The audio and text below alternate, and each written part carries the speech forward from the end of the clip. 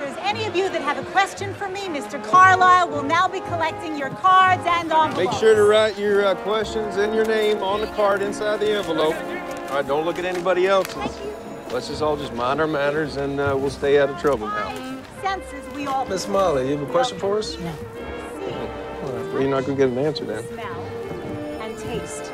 However, I have been blessed with a sixth one, a natural connection, if you will, to the ether.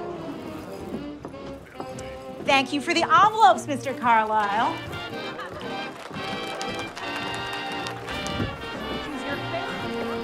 Zeena's cooking up a good crowd out there, Pete.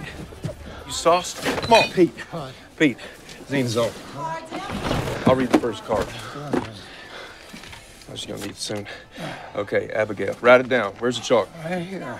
People always ask me if I have spirit aid. Well, folks, the only spirits I control are the ones in this bottle. The spirits of alcohol.